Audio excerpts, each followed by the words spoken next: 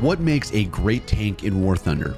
Is it armor, big boy one-shot cannons, or an unmatched ability to capture that D point? Attack the D point! I think the best tank is probably the one you're most effective with because you know how to leverage it and squeeze every drop of Gaijin juice out of it. And today we are analyzing game data to see which tank at 6.7 has been the most effective for many War Thunder players. So can you guess which 6.7 tank has the highest KD? It's the Object 248. Just look at its face.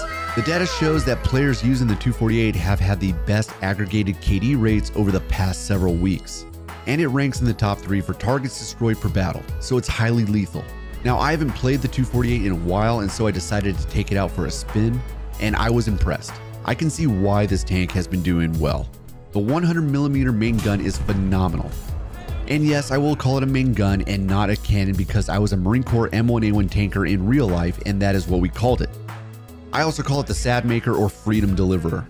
But the main gun can easily let you one-shot a lot of things you will face. This is what makes this vehicle so dangerous. And you can achieve a sub 10-second reload, so you can keep sending those beefy APH-EBC rounds downrange.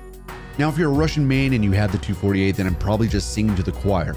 But what if you don't have this vehicle? At 6.7, is it worth getting? Let me first address the Russian elephant in the room, my skill issue. I like to blow up a lot in this thing. A lot. The armor isn't spectacular. There's several weak spots that can ruin your day, the lower plate, spots in the turret and the cupola. So at 6.7, you need to learn this tank, be one with it, and nurture that sweet Gaijin juice. But stats don't lie. Players have been doing exceptionally well with the 248. It has the highest KD, and I actually had fun playing with it.